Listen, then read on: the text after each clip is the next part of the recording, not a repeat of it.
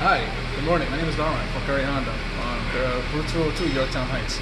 Today I'm going to be showing you how to reset your tire pressure light. Now, we're coming up to the winter season where the tire pressure in your tires will start to fluctuate with air pressure. When it starts to get really cold, the molecules in your tires will have a major effect on your tire pressure. And you'll have a tire pressure light come on your dashboard, and you're probably wondering, oh my god, what do I do? How am I going to get this fixed?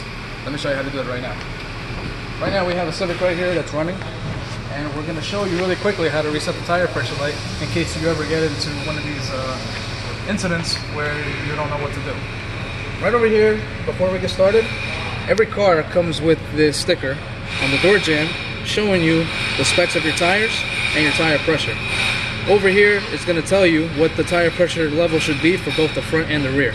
So if you ever come to a scenario where you come to us and you need to have your tires adjusted, or you're doing it yourself at a local gas station, just know that that pressure itself should be at all times.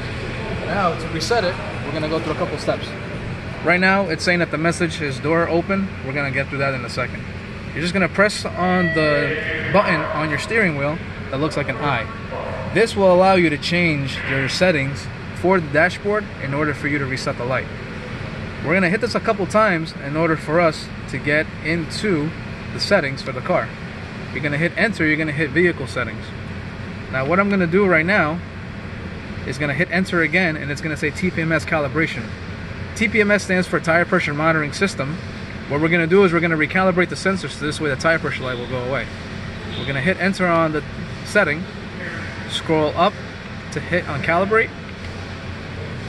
and it'll say calibration started, and it'll automatically readjust the pressure in your car and also take off the light on your dashboard. This will happen throughout the winter season, so please be very careful and know that when this happens, don't be alerted. It's nothing crazy, but there are 3 reasons why the light will come on. It'll either be low tire pressure, too much pressure in your tires, or something functioning in the tire itself. If you have any further questions, you're more than welcome to come in person at our dealership at Route 202 in Yorktown Heights, Curry Honda. If you have any questions, please feel free to call us at our number at 914-739-7601. And my name is Darwin. We're looking forward to speaking to you soon.